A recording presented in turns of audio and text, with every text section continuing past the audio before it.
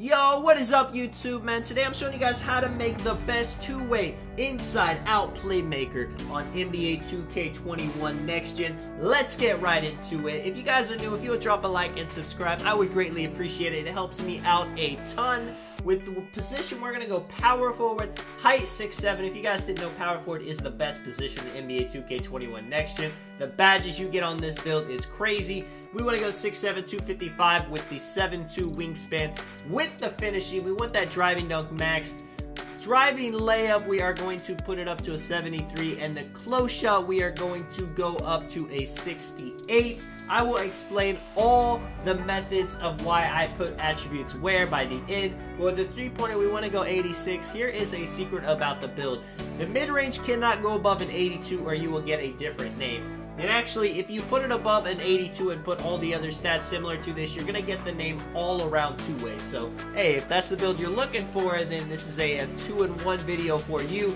But make sure it is an 82 or below to get the two-way inside-out playmaker name. With the playmaking badges, speed with ball, ball handle, upgraded all the way, of course, pass accuracy all the way to an 80. That's going to get you those 20 playmaking badges. You're going to want to have speed, vertical, strength. If that's your playstyle, you don't have to do strength. I like doing strength because I like playing big man, and I like using the strength to my advantage. That's what the builder is all about, playing how you play. With the interior defense, go to 90, perimeter defense 87. We're going to go block all the way max. Got to get that. You know, it gives you Intimidator, it gives you Rim Protector. Those are two badges that I love to have for defense. And then as you'll see, the defensive rebound go up to an 84. That'll bring the offensive rebound to a 60 with it.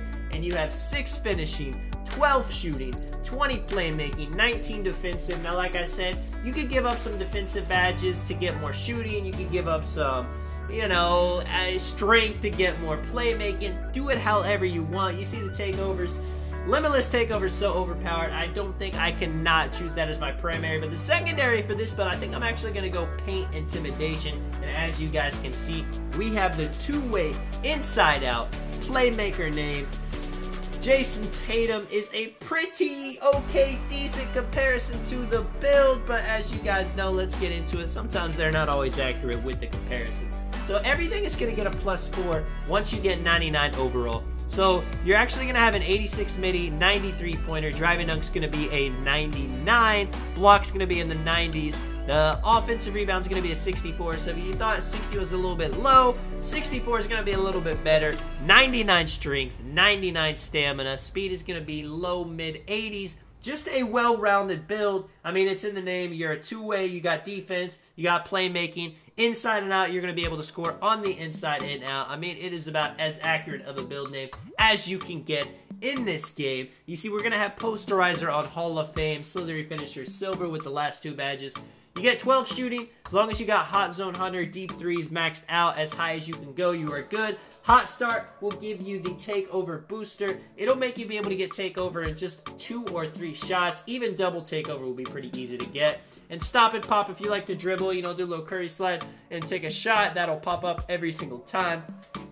And I exited out. Let me go ahead and actually put those badges on, even though it does not matter for this video. I'm going to put quick first step on Hall of Fame. Gotta be fast when I'm dribbling the ball. Handles for days. Don't want to be on the ground exhausted because I got no stamina, and Handles for days is going to help me with that. Bailout, Ankle Breaker. Ankle Breaker Gold is going to be super effective. If you guys didn't know, you could basically get consistent ankle breakers with that badge.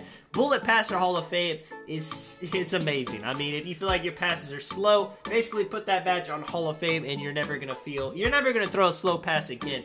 And then Unpluckable, you got to have it or you're going to get ripped like crazy. With the defensive badges now, Clamps Gold, Intimidator Gold, like I said, Rim Protector and Chase Down Artist. That is why I upgrade Block. Those are 2 important badges. If somebody gets past you, you can chase them down. You can get Snatch Blocks.